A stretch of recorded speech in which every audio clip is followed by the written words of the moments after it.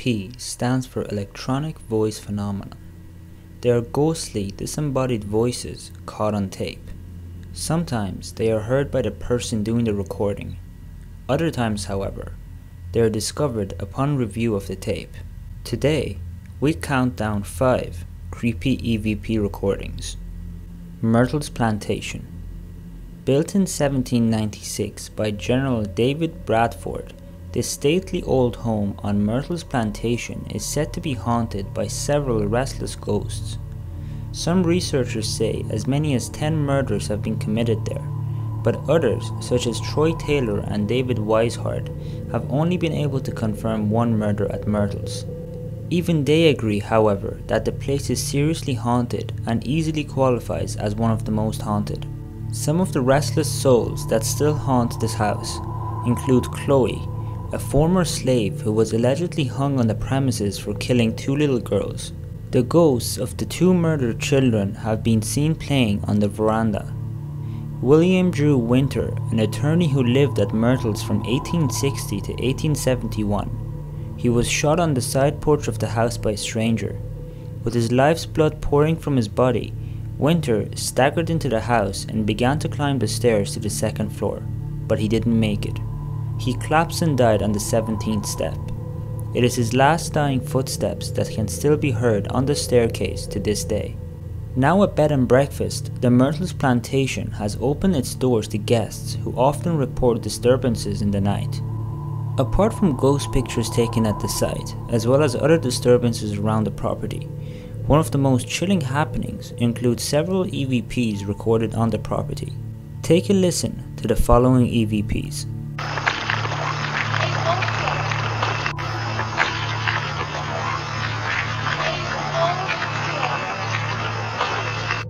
Do you live here?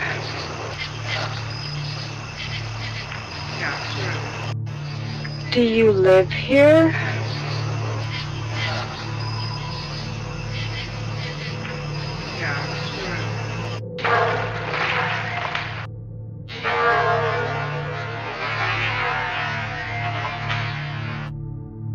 The Ridges.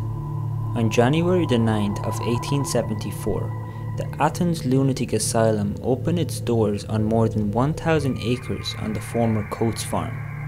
Many mental institutions sprouted up across the country during this time period, due in large part of Civil War veterans who were suffering from what is now known as post-traumatic stress disorder. As asylums gained popularity in the 1900s, it became commonplace for families to drop off elderly relatives who they couldn't care for and rebellious teenagers. The homeless would use the institution for temporary shelter. By the early 1900s, the population of Athens Lunatic Asylum grew from 200 to 2,000, leading to overcrowding and a decline in the quality of treatment. With a decrease in care and attention, treatment led to primitive techniques, including water treatment, being submerged into ice-cold water for extended periods of time, and shock therapy, where electric shocks to patients submerged in water or directly to the temples from brine-soaked electrodes. These options for treatment claimed the lives of many. The living conditions weren't much better. Patients shared bunks intended for one person and were often restrained. Patients spoke out by carving messages such as "I was never crazy" in the sandstone and wood trim. Of course, with such a history combined with numerous deaths that occurred at the asylum, the Ridges are said to be extremely haunted. A ghost named Mary is said to walk the halls late at night, as do many other former patients. Witnesses have reported seeing darting shadows and people standing behind them in mirrors when no one else is there. The most well-known story of the Ridges involves a female patient whose body left a permanent stain. On December 1st, 1978, patient Margaret Schilling went missing from one of the remaining active wards. Margaret had free reign of the grounds and often wandered throughout the building. A search of the entire grounds was conducted, but Margaret was never found. It wasn't until January 12th of 1979 when a maintenance worker was moving some boxes in an abandoned ward N20 that Margaret's body was found. She had removed her clothing, stacked them neatly in a corner, and laid down on the cold concrete floor to die. The official report indicated that Margaret died of heart failure weeks before her body was discovered. When her body was removed, a stain outlining the places where her body touched the floor was left behind. The stain was believed to have been created by sunlight shining in through the windows, causing a chemical reaction between the body and the concrete during the decomposition. No amount of scrubbing was able to remove the stain, and it remains etched into the concrete floor to this day. The following are EVPs recorded at the ridges. Take a listen. Yeah, some of it. They used to have pads and stuff in there. Yeah, some of it. They used to have pads and stuff in there. Found it over. I'm not crazy. But different people have different stages of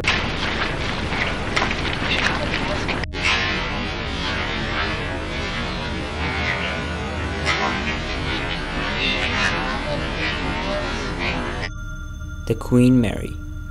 The keel was laid for the HMS Queen Mary in 1930 at Clyde, Scotland, but it was not completed until 1936. She made her maiden voyage on May the 27th of that same year. She served 3 years as a passenger liner carrying passengers across the Atlantic until war broke out in 1939. When the United States entered the war, she was converted to a troop ship, painted grey to make her more difficult to detect. Queen Mary was known as the Grey Ghost. She ferried troops from the US to England in preparation for D-Day. During this time, Queen Mary set the record for the most people on an ocean voyage at one time, with 16,683 people. After the war, she continued to serve the military by transporting war brides and children from Europe to the United States. She made 13 voyages in this capacity before she was refurbished and returned to passenger liner service. By the 1960s, ocean liners were falling out of fashion with the rise of air traffic between the continents. After the Queen Mary made her final transatlantic crossing, she was permanently docked. Her boilers were removed and she was rendered unable to move under her own power. She was converted into a hotel and museum. There are numerous ghosts and hauntings reported on the Queen Mary. Stateroom B340 is no longer rented out because the volume of paranormal activity is just way too much. The faucets are said to turn on by themselves and sheets from the bed are said to have flown across the room.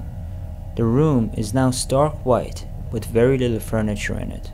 One of the most famous ghosts of the Queen Mary is believed to be that of John Petter, a fireman in the engine room who was crushed by the infamous Door 13 in the part of the ship known as Shaft Alley. Apparently, during emergencies, the watertight doors would be closed to seal off sections of the ship to avoid sinking. The legend goes that crew members would hop back and forth through the doorway as many times as they could before the door would close. John Petter apparently tried one too many times and was crushed by the closing door.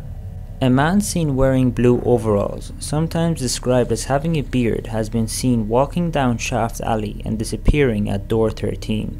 On the Ghosts and Legends tour, they refer to this man as Half Hatch Harry, but that was not the real name. John Petter is listed on the sign in the infirmary of crew members that died. Take a listen to some of the EVPs recorded on the Queen Mary.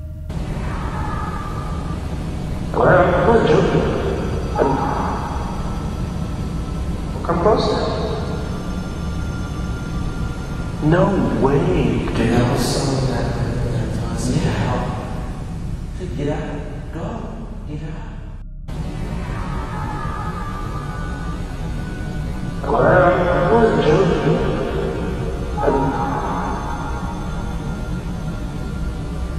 Come closer. No way. Get out.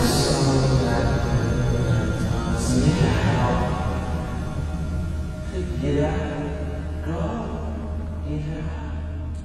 Montpelier Hill. Standing just outside of Dublin, high in the mountains, built on an ancient cairn, and far away from the city that nighttime activities weren't going to raise any unwanted questions, is Montpelier Hill.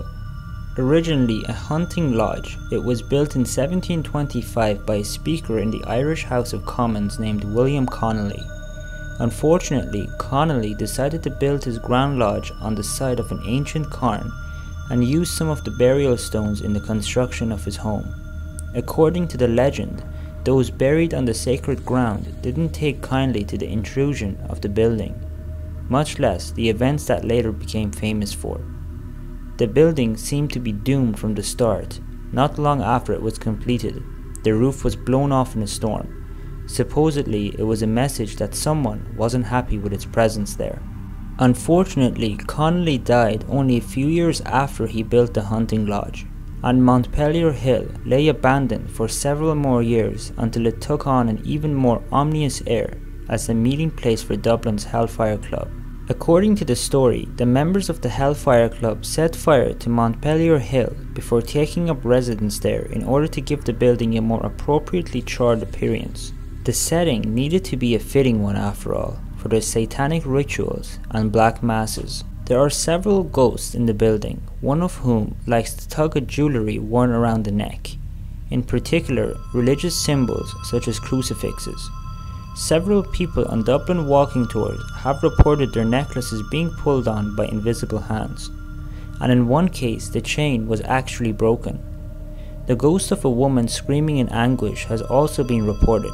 It is believed that she was murdered by being trapped in a barrel which was then set alight and rolled down the hill. Take a listen to some of the EVPs recorded at Montpelier Hill.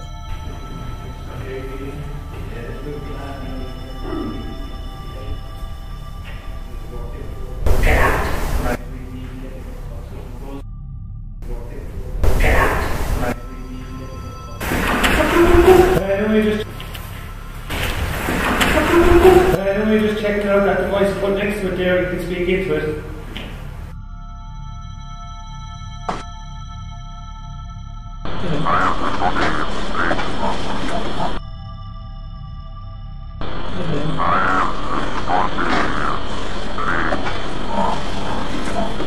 Upstate New York Hotel. Now we can't say exactly where this last case was recorded due to the fact that the owners of the hotel have asked to keep its location confidential. In January 2007, the Central New York Ghost Hunters, based in Syracuse, New York, were invited to investigate an old hotel in upstate New York. The investigation proved to be one of the most intensively active the group has ever encountered and produced an EVP that is remarkable not only for its length, but also for its terrifying content. It may well be the most intense and frightening EVP ever recorded. On that weekend in January, the Central New York Ghost Hunters founder Stacy Jones and several members of the group went to the hotel on an overnight stay for what they thought would be a routine investigation. They had no idea what they were in for. Originally built in the late 1800s, the building was in its colorful history the site of some nefarious activity, a fact that might be the key to what is heard in the EVP. On Friday night, Stacy and her group set up their equipment, audio recorders, video recorders, and other electronics and settled in, hoping to document some evidence for the haunting the owner had claimed.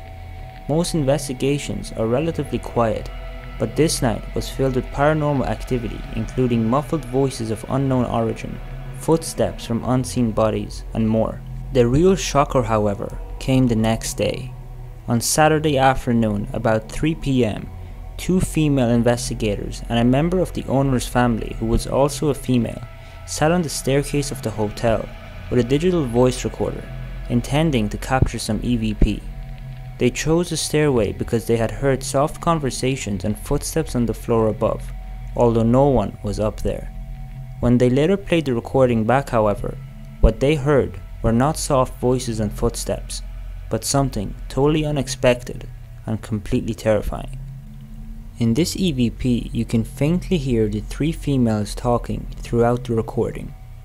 You will hear a female the family member say hello baby, and another long conversation.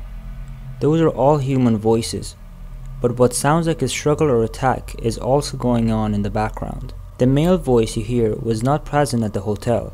You will also hear a cuckoo clock which was not present at the time, a ticking of a hall clock which was there. You will also hear what sounds like the microphone being moved, which was not being touched at all, and then the sound becomes clearer. You will then begin to hear a creaking door and slamming of the door, which is real. Then you will hear an unknown woman say, "Get off me," and what sounds like the woman being attacked. The struggle continues for a while, and during the EVP you can also hear some of the investigators' conversations. Take a listen.